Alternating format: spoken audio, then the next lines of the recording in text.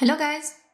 In this video we are going to talk about something really cool that is called Embroidery Legacy Filter, and this is where you can find it. It's called the Community Assets page of Substance 3D, and this is the place where people are uploading their own creations, and basically you can also share whatever you created. And if you scroll down, this is how it looks when you open it. And if you scroll down, or if you type it in the search, you can find Embroidery Legacy Filter. And this is something you can download. And when you go to Sampler and you go to Your Assets, here is this little plus button. And if you click on it, you cannot see it from my head, but it's like here. If you click on this little plus button, then you can upload this filter, and then it will be available in Sampler for you to use. So let's see what we can create with this filter, okay? You need a design. When you drag and drop the material into the viewport, you have to select Use as Bitmap, and you click on Import. And after that, you just grab this embroidery filter and drop it on the top.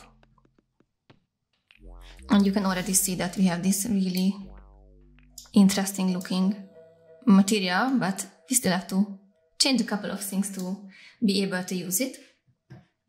First of all, I want to use more colors, so I changed the color count to 6. So now we have this nice pink material. I can change the tiling so we can see a little bit better what we are actually doing. What is really cool about this filter is that you can just go back to your assets or the starter assets, and you can change the material completely. For example, you can drag and drop a material to this placeholder, and I will see that it will change to this blue fabric material. I really like this. And what you can do when you see these little parts that you don't want to have, you can just change the embroidery scale, and it will be gone.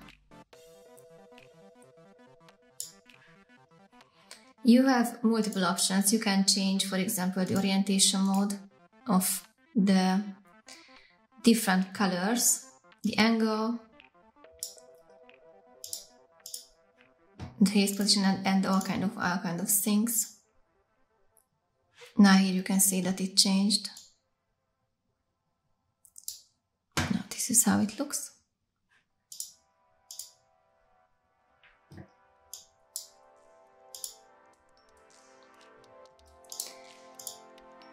Okay, so this is what you can do with every color, and we have the opportunity to change the length and the width of the thread, so you can also play with that.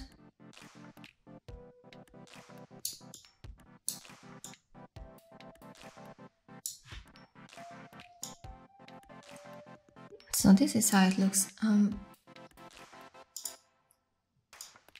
Yeah.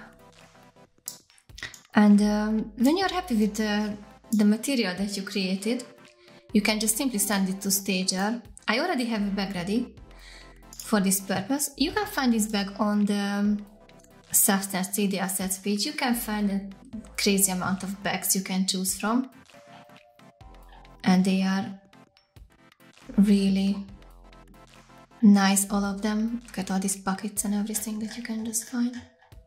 So you can just download the bag, and then you can just play with it in Stager.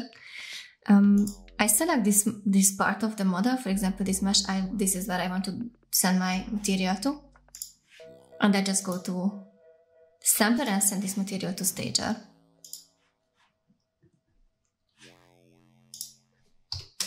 And here you can see that we have this material. We can, of course, change the resolution to have more details.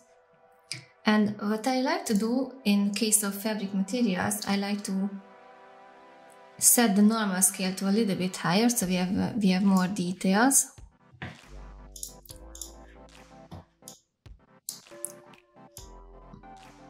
Oh, I forgot to push a button. So here you can see that we need more. Yeah, like this. And then you can just position the material the way you would like to. And here you can see all the details of the fabric. There is one more thing I wanted to show you.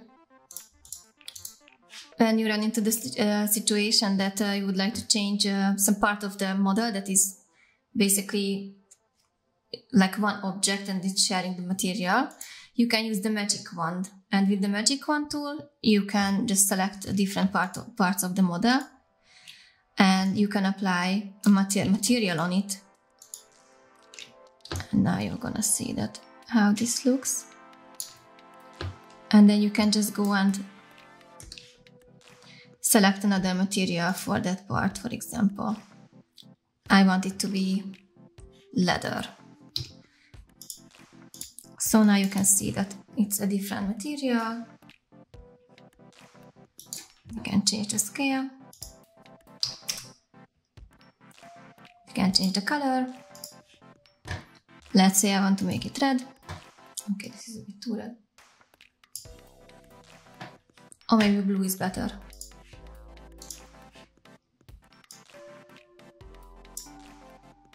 Yeah. Resolution is a little bit higher, of course. And the shortcut is E for the sampler tool. And then you can just use the same material on different parts of the model. Let's say we want to create this metallic.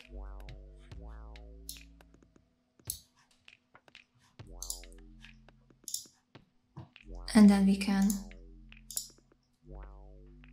change the color of it. For example, let's make it gold. So